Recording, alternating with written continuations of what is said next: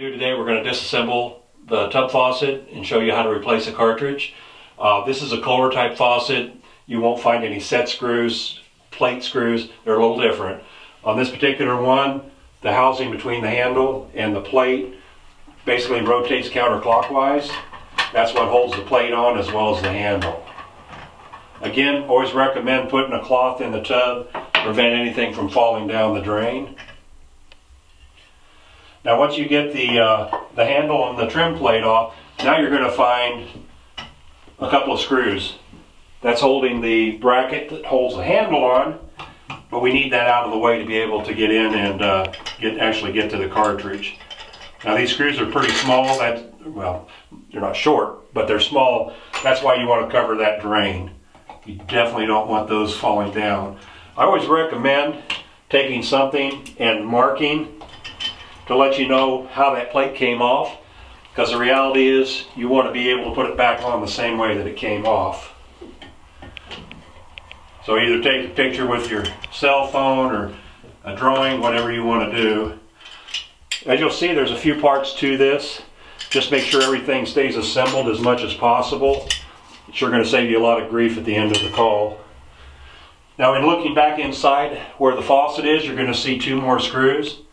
Now we already have the water off. Clearly anytime you start getting into a faucet, you want to turn the water off. With a tub and shower, you're usually going to have to shut it off down at the main.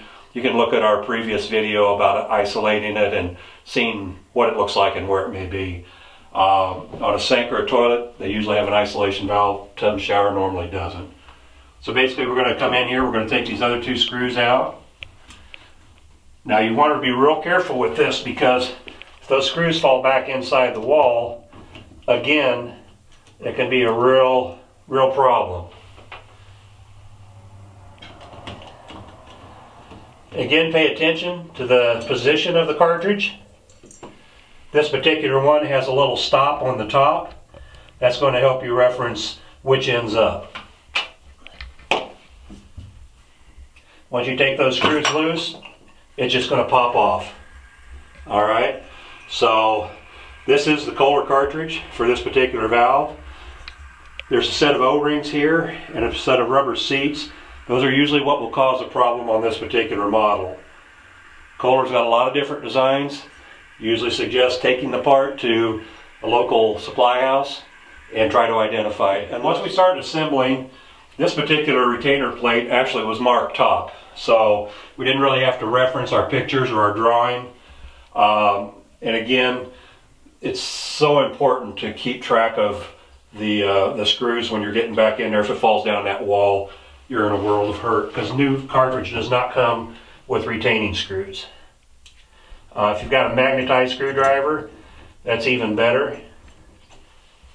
As you can see, they're just basic tools to do this particular application.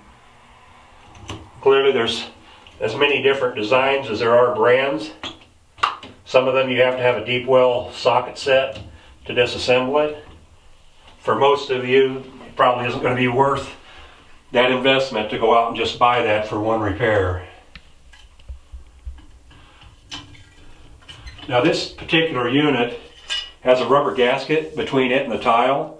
That way, if water gets on this wall, it's not going to be running back into the wall. If your trim plate does not have that, it's extremely important when you finish your reinstallation to run a fine bead of silicone around that plate to keep that water from getting in there. If you've got a loose tub spout like what this one is, it's also prudent to put a fine bead around there to get that stabilized as well as sealed. Okay, well we've got all the trim back on now, and it just basically went back on the way you saw it come off. Clearly, once you get that reassembled, you're going to do a real good water test on it. Now, we have an access hole from the back side of this faucet, so I can see if there's any issues with this new cartridge or its installation. It's usually a good idea once you put a new cartridge in, before you put the trim on, to turn the water back on and make sure that everything's sealed up well. In this case, we've got other access, so I'm not concerned with that. As you can see, the plate's back on, handle's stable, and it's going to be ready to test. Okay, well we got all the trim back in as we saw a few moments ago.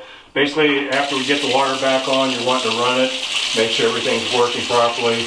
Always want to check to make sure that the diverter up to the shower head's working as well. Some cartridges have something to do with that, but usually it's that diverter spout that we've talked about before.